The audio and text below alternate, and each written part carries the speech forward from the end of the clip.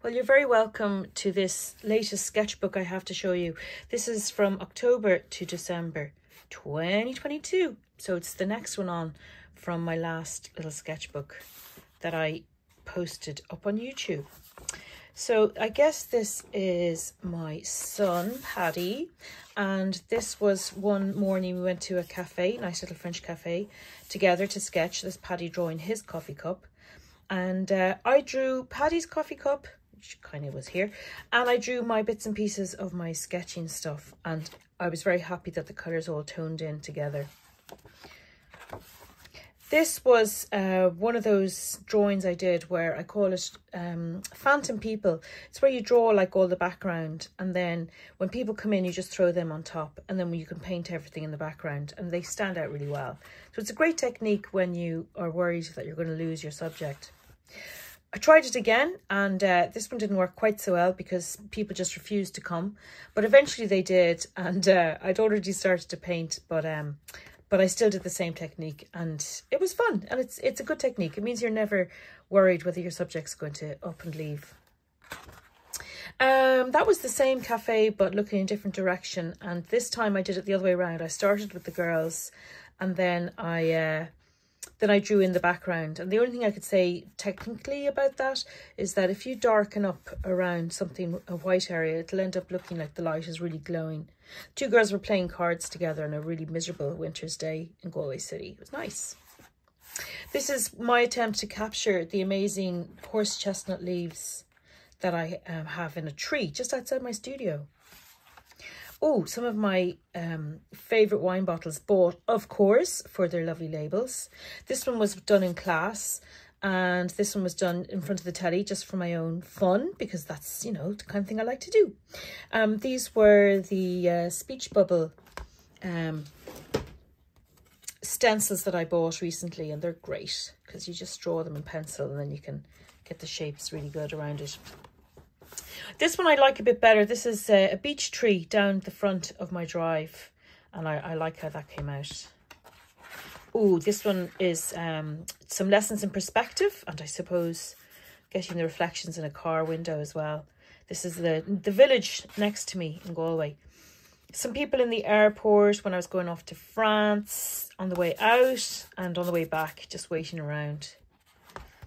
And then when I got to France, this was one of those nice trees in the autumn yellows, really gorgeous. This is Clermont-Ferrand in the middle of the country, and it's just a great town. I really like it. I was there for the Rendez-vous Carnet de Voyage, which is like a meeting of the travel sketchbooks, and this is my mate Tazab. This is a new friend, Marc, so that was really nice to draw those two guys. And this one's unusual because this jug and the candle were done on location in this very fancy little restaurant. Well, it's not fancy at all, it's actually down to earth, but it's really cool. It's very French. It's called Le 15-13, Crêperie Le 15-13, so it means pancake place of 1513. So I don't know what 1513 is, whether it was built in 1513. I wouldn't be surprised, because it's really old over there in Clermont-Ferrand. But the reason it's unusual is because this area here was done from a photo I took just as we left the restaurant, and I never draw from photos, and there's a good reason for that, and I think you can really tell, well I can anyway, that this is kind of stilted, not like my usual fresh and lively style. This one was not done from a photo. This was done standing up, squashed into the alleyway of a building, sorry, into the doorway of a building just behind me, and that was done. Actually, I was hoping to cover up this bad false start of a friend of mine, and I managed luckily to put him in the dark bit, so that was kind of cool. But this was just a little alleyway in the medieval part of Clermont-Ferrand, and I really enjoyed doing that. Another false start, my friend, but I got him right in the end, and that's very Jörg. That's what Jörg looks like, and that's very Jörg. It's a very sunny, cold day, freezing. This was done under the influence of alcohol, which is, you know, not really my best work.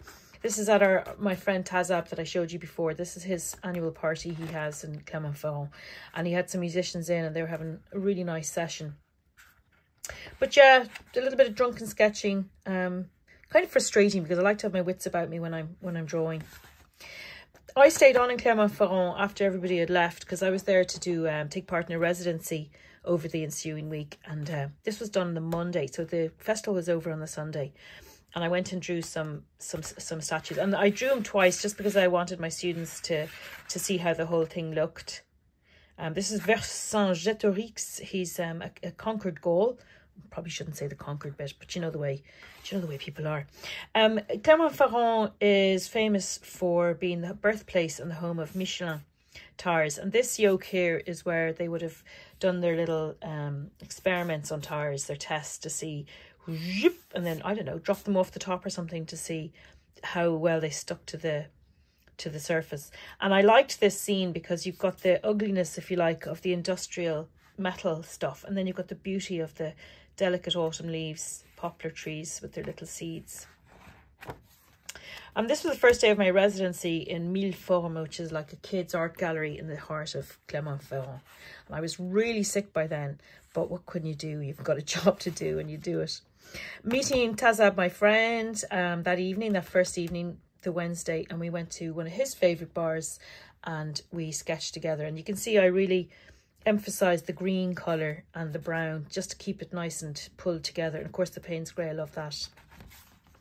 The next day during my lunch hour I went and did another cafe scene. This is Café Pascal, just in the Place Victoire of Clermont-Ferrand. And I don't know why I started drawing in pink, but I liked it because it meant that I could pick that up in the awning.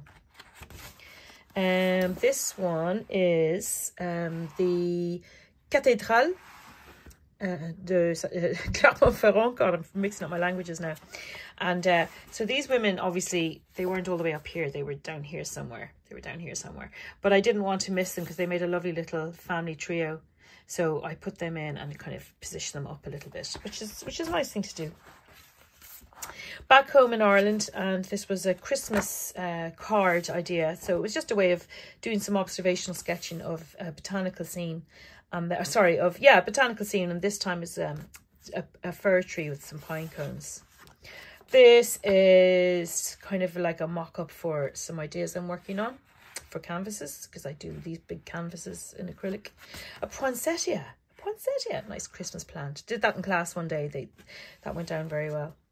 And this was of my daughter having a nice hot port, and I really enjoyed showing the refraction of the oranges and then picking up the little ribbon and the bundle of cinnamon sticks and the hot port. That was really nice. Lovely recipe, by the way. You can pause it here and you can write that down, because that is an absolutely delicious recipe if you like that kind of thing. This one was sitting in my car and basically drawing out the window. And again, you'll notice the colours are very, very limited as well. Greens and browns and a little bit of Payne's Grey. I seem to have a pattern of that. Maybe that's a winter thing. So we had some really bitter cold weather in Galway that week. And I really enjoyed painting the frozen frosty fields out of the window of my car. There was no way I could be out for more than a couple of seconds in that. The World Cup final, the World Cup football final. So the Christmas tree is still up, as you can see, and my husband, that's Marcel, sitting there cozy in the blanket, and that's my son, his feet sticking up, empty glass of wine. So very Christmassy vibe. I'm not sure what the date was, but it was very close to Christmas anyway. That's Qatar somewhere. I can't even tell you what team was playing, but it was the final anyway. Can't even remember who won. Some vanilla Kipfel. These are Austrian almond-based bickies that we have every year because Marcel's mum is Austrian. So we have a tradition of making these every year. But we ate too much this year.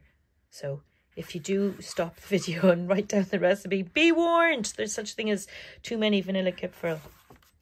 It's a beautiful cup that was a gift from one of my students, from Jerry, and I just love it. I love it. And I thought it looked beautiful next to the cup given to me by my younger daughter a couple of years last year for Christmas, and the owl is looking at the bumblebee.